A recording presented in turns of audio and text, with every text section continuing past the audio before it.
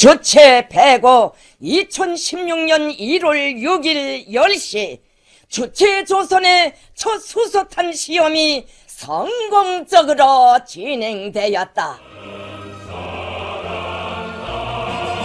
미국의 극악무도한 대조선 적대시 정책이 근절되지 않는 한 우리의 핵개발 중단이나 핵포기는 하늘이 무너져도 절대로 있을 수 없다. The prototype for the forthcoming Obama News Network, no doubt, ladies and gentlemen. All right, welcome back. That's the North Korean, state-run propaganda TV announcing that they, in fact, launched and detonated a hydrogen bomb last night. And joining us now to talk about this is Fred Fleitz, former CIA analyst and senior vice president for the Center for Security Policy, and Joshua Philipp, national security expert on Asia and investigative journalist for the Epoch Times. All right, let me start with you, Fred. First, we didn't know what had happened. Then the announcement, yes, that they successfully launched, and I kept hearing commentary throughout the night. This is a game changer if it happened. But now our government is saying it doesn't all add up. It doesn't look like they did, test a hydrogen bomb. What's your latest analysis?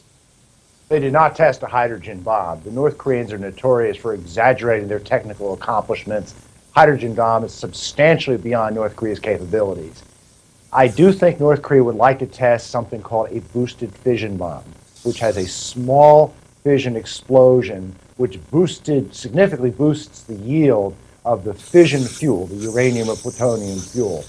That didn't seem to happen either because the yield apparently was about the same as the last weapon.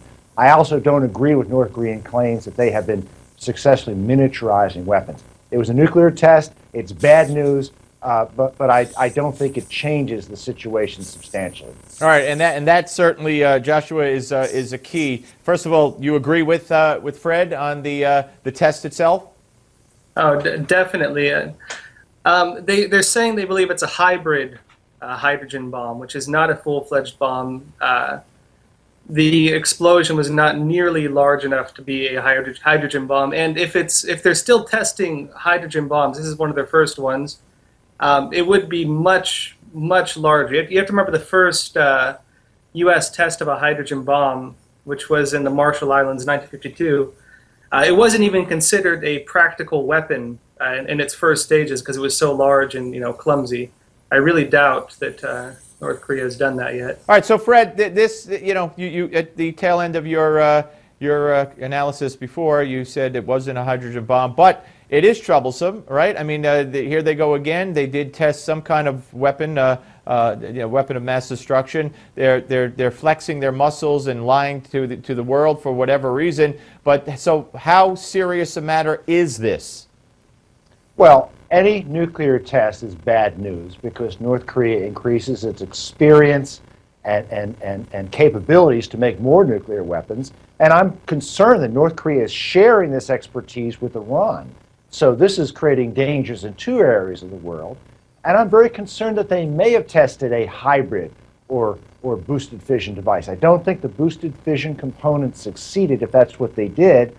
But it may succeed next time, and we may not see an explosion on the level of a hydrogen bomb, which would be 1,000 times higher than North Korea's previous test. But we could see an explosion maybe 20 to 50 times higher. And I tell you, this is getting dangerous. That doesn't sound too good, certainly. Joshua, what about the role of Iran or the role of North Korea in educating and facilitating Iran's nuclear program? Right. Well, I've heard that China, North Korea, Russia, and Iran share some elements of their nuclear programs. I know China in particular was supplying parts to both Iran and North Korea, so these are pretty closely tied. Well, thank you. I'm going to sleep a lot better tonight. I appreciate that. It's no laughing matter. All right, so what do we do about it, Fred? I mean, does this if we know this to be true or could prove this to be true, if we have any interest in proving it to be true, then does this what do we do with the agreement we just did with Iran? Well, I mean, let's think about why did North Korea do this? Why did they decide to test a weapon now? I think North Korea wants a deal like the Iran deal, which, as you and I know, is a terrible deal and will do nothing to stop Iran from getting nuclear weapons. I hope the Obama administration is not lured into striking a deal with North Korea that will not really stop the nuclear program. We need the Republican presidential candidates to come up with a tough policy on how they will confront Iran, North Korea to completely end their nuclear weapons program. Joshua, agree? Totally agree. But I also believe there's a lot of politics involved as well. North Korea in particular has been having a lot of problems with China lately. By October, they arrested or executed more than 100 Chinese nationals. So this was a message to China as well? We got 10 seconds. This was a message to China?